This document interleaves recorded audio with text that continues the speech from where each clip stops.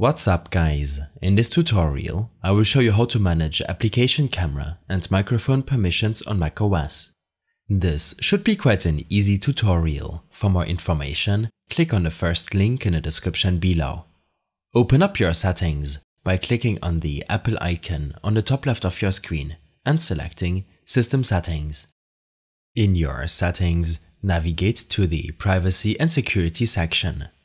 Under Microphone, you should see a list of installed applications that have requested access to your microphone. Toggle the option on or off to allow or refuse access to your microphone. The same applies to your camera. In the camera section of your security settings, you should go over which applications have access to your camera while the app is running. In case these settings look a bit different on your Mac, then make sure that you're running the latest software update. In some cases, content or privacy restrictions on your Apple ID account can prevent you from using applications properly. To disable restrictions, navigate to the Screen Time section in your system settings.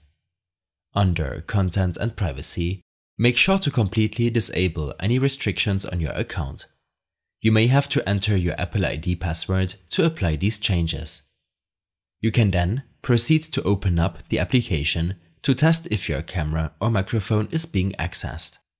Most applications, such as Zoom, Discord or Chrome, allow you to preview and change your microphone or camera settings. When using Discord, for example, navigate to your user settings. In the Voice and Video section, make sure that the correct audio input and output device is selected. Below, in your video settings, you can select the correct camera and test your video before joining a call.